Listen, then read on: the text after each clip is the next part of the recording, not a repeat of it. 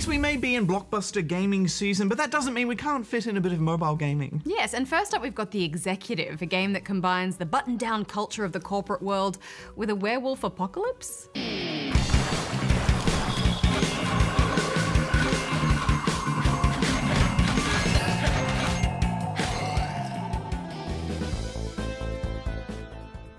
The Executive is a 2D beat-em-up with some quick-time platforming thrown into the mix. The game begins in Silver Strike Mining Company headquarters, where a disgruntled employee beats up a vending machine, turns into a werewolf, and then the fight is on.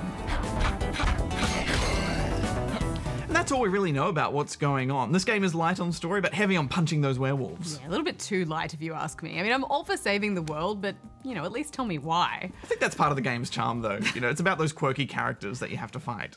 As well as the garden variety werewolves, there's some were-frogs, weightlifting were-rams, and even sumo were-rhinos. And you fight all of these crazy creatures as a Clark Kent look-alike in a suit.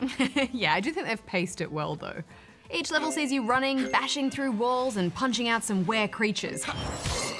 It's all very rapid fire, which I think works well for quick sessions. Yeah, I agree. Also, the combat is very easy to pick up. You just tap on enemies high or low, depending on where you want to punch or kick them. To block, you just hold your finger on the half of your character that's being attacked. It all makes sense, and it's quite fun. Yeah, and I appreciated how easy it was to just pick up as well. But then there's a good level of challenge in predicting attacks, timing blocks, and knowing when to wail on them. Yeah, it's spot on for a mobile game. I did have some issues with the difficulty spike, though. I played through all these early levels really quickly, but then all of a sudden you hit this boss that just takes you out in a couple of hits. It just caught me off guard a bit, Hex. I was feeling so invincible, and then this came up and hurt my ego. Really? Well, it didn't bother me so much. There are only a handful of bosses, and you can always skip the levels that are too frustrating. After each level, you earn a rank and some cash you can use to unlock special attacks and spells like healing. Alternatively, you can invest in your mining company, which gives you small bonuses for things like blocking attacks and completing stunts. But I can't say I felt much incentive to go back and earn a better rank for the levels I'd completed. There is a decent amount of content here, though, for the asking price, and no microtransactions, which is amazing. Yeah, overall I had a pretty good time with this. It's got a great sense of energy and momentum that pulled me along and prevented it from feeling too samey. I'm giving it 3.5 stars. If you ever wanted to punch a werewolf, this game is for you. I'm giving it 3 stars.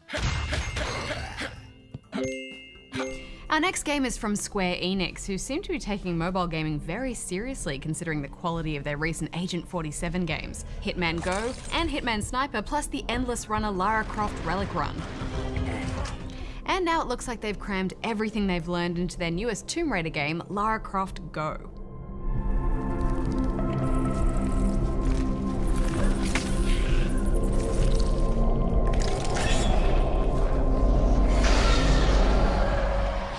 Hex, every time I've turned around and looked at you this week, you've had your head into this game just playing it. Yes, I am right on board with this. I liked what they did with Hitman Go, but that was a little too clinical for me, which I get suits that character. But with this game, they've given it an aesthetic and tone that feels like old school Tomb Raider, but at the same time fresh and new. I do get the feeling that the team at Square Enix maybe played a bit of Monument Valley and took more than a few design influences from it.